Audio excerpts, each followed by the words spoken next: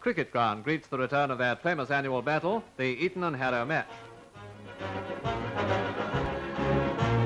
The coach grandstands and other picturesque trimmings of the day were there in full splendour, not forgetting a lunch worthy of the occasion. Past and present Etonians and Harrovians figured in countless reunions against the background of colourful summer fashion.